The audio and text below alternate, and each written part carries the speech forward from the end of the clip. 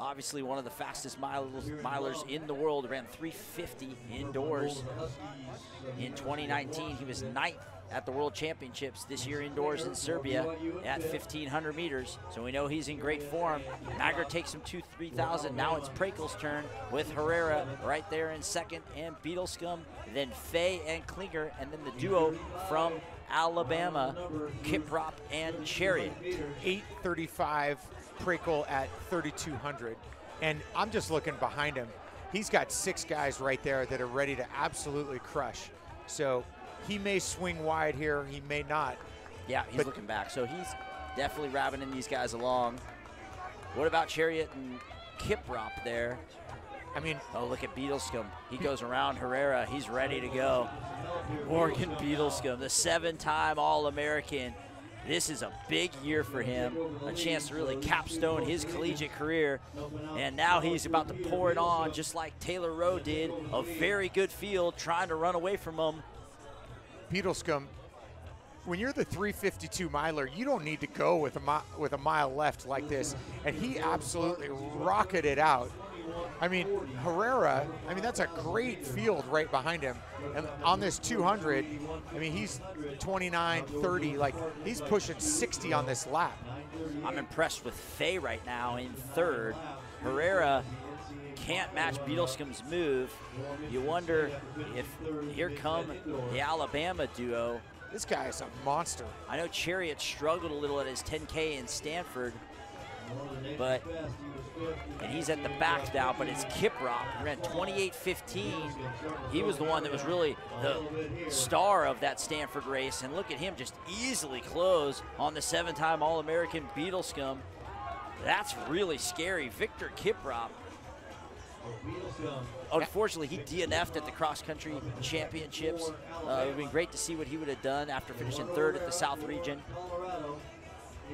I thought Klinger was going to be able to bridge that gap too, but this is just... Look at Beadlescomb kind of turning away Kiprop after Kiprop closed on him. Beadlescomb felt the heat and just turned him away, and now Kiprop's kind of looking back. That might have been too aggressive a move for Kiprop. Klinger's going to bring him back. I mean, this is like international type of performance that Beadlescomb is laying down right here. I mean, he is just shredding these guys. Are we looking at possibly sub 13:20 at this point for Beadlescomb?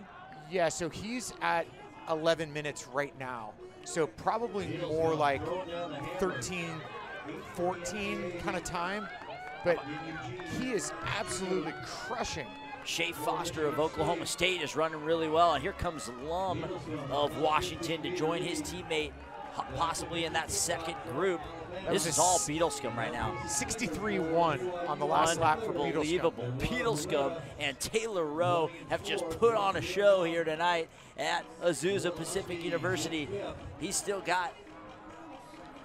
I think I got a new favorite runner, Scott. And he is just murdering this 5,000 right now. He's not even a 5,000 guy. He's a miler. And, you know, his last 600 was 133, 134. He did run 7:43 indoors, turning away, just like Rowe, turning away a big-time field. Not even in doubt now in the final 800 meters, and we're just going to kind of watch Morgan Beadlescomb put on a show, another instant classic. His name goes up on the marquee as well. Morgan Beadlescomb is coming up on the bell. 12:15, and look at Lum. Kieran Lum has come from off the pace for Washington. 62-1 on the last lap for Beadlescomb.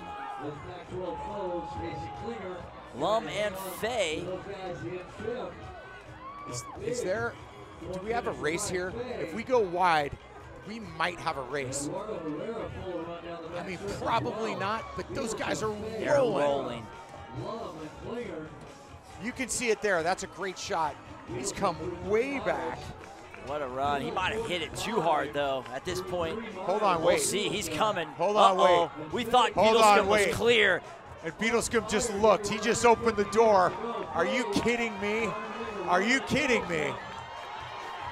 Unbelievable. He's got to go. What are we watching right here, Kevin Selby? Oh. This is one of the great last laps you'll ever see. Oh, my goodness. Unbelievable Bryan last lap. Clay So of Washington. We weren't even prepared for that. Bryan Clay. We need to go back and try to find that last lap split. We're sitting here watching Beadlescomb. Bryan Clay absolutely unloads